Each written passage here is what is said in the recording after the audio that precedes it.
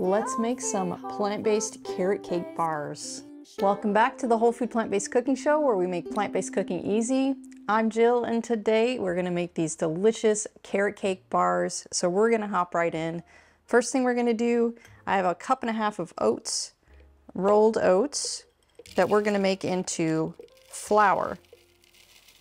And it's always best to just make your own flour. It's so much more affordable than having oat flour on hand, because you're always gonna have those oats. So we're just gonna blitz it really quick just to make a kind of coarse grit flour.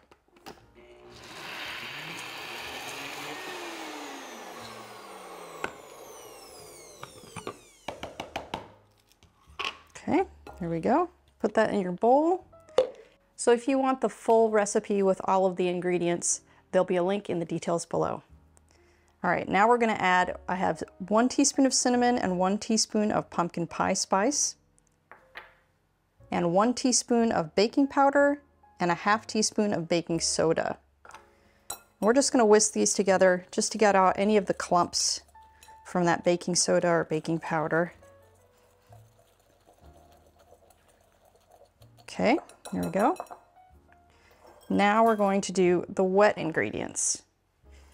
So I have 1/2 cup of deglette dates, and we don't have to rinse this off at all. It's all going in the same place, so that's not even necessary. 1/2 cup of soy milk, and this is an unsweetened soy milk, but you can use whatever plant milk you like. And a teaspoon of vanilla extract. We're just gonna blend that until those dates are completely pulverized. While we're waiting for that, I'd like to share some background on our show.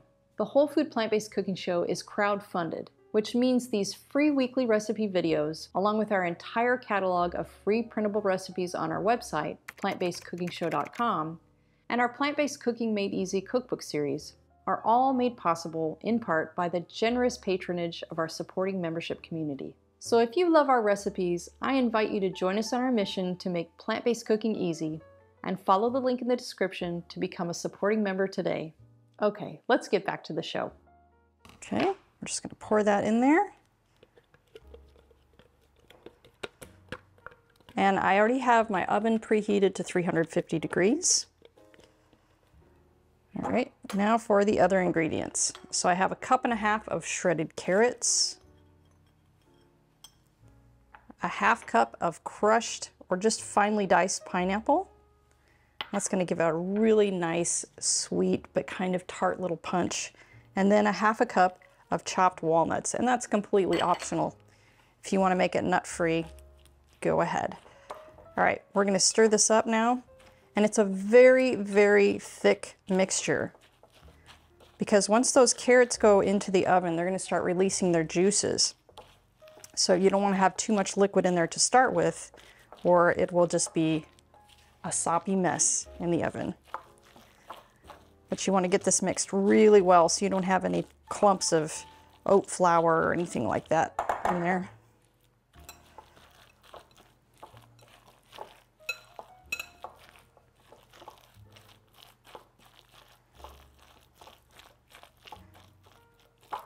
Okay, and I already have a brownie pan here that I've lined just the bottom with a piece of parchment paper. Or you could do it in a round, that's fine too, whatever dish you have, but it needs to be about that measurement so that you can get bars that are about 1.5 inches thick. Okay, so into the pan they go. This is really a great recipe, especially because it's, you know, summer is upon us. I mean, it's still officially spring.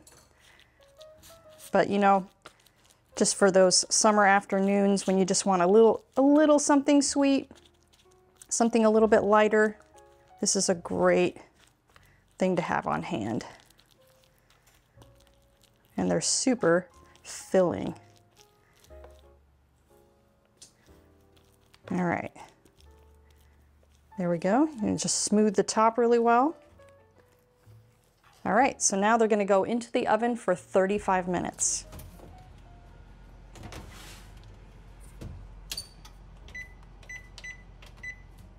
Okay, now onto the frosting. So this is gonna be kind of like a cream cheese frosting, but of course no cream cheese. We're going to use cashews. This is 1 cup of cashews that I've soaked for about 3 hours. Toss that in there. I have a teaspoon of vanilla extract,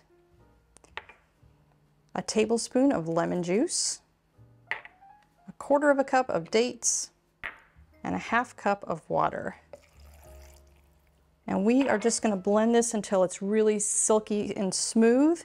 So you want to test that. You run it for a little while, test it by squishing it between your fingers a little bit, and if you feel any grittiness to those cashews, you want to keep on blending.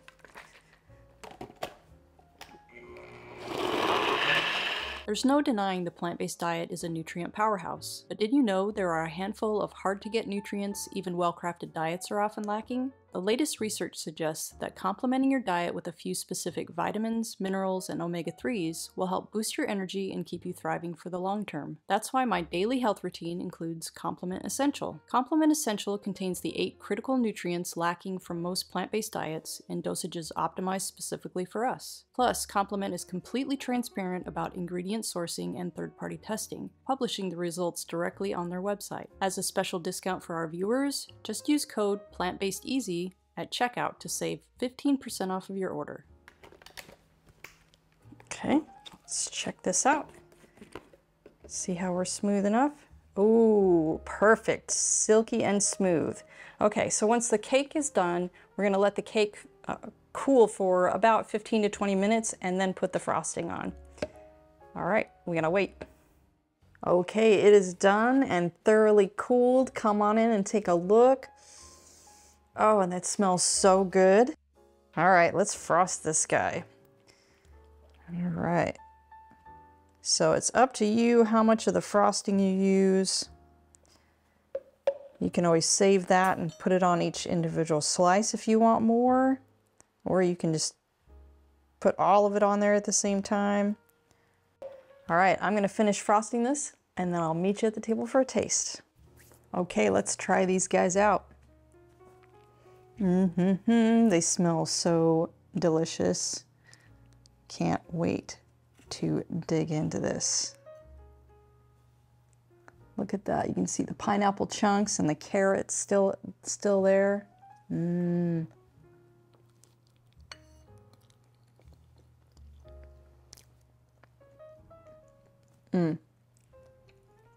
Delicious.